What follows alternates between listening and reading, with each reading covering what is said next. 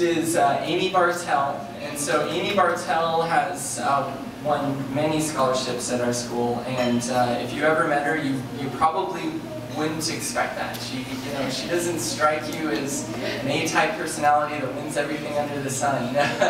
But she has, and it's because of the person she is. She's a special woman that is really concerned about her community, willing to give all she has, and is very committed to many things, not only to her studies, but also to her family. She's a mother of two, and she's, at least for me, very much an inspiration as a new father myself. And so I want to congratulate her as well.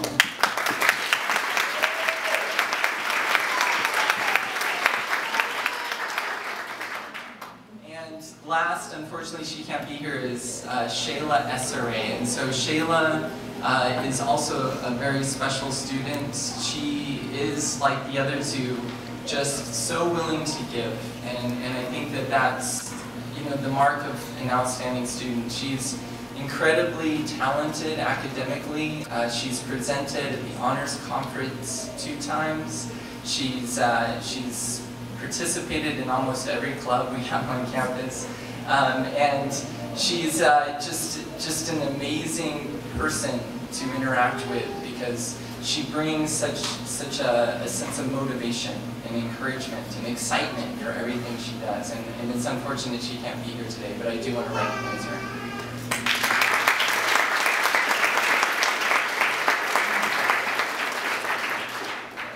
And the last thing, well, I just want to say 2 more things. The last thing I want to say about the students is it's special because they're all leaving here where they met and they knew each other to go to the same transfer institution. So they are all headed together to UC Berkeley. So let's congratulate them.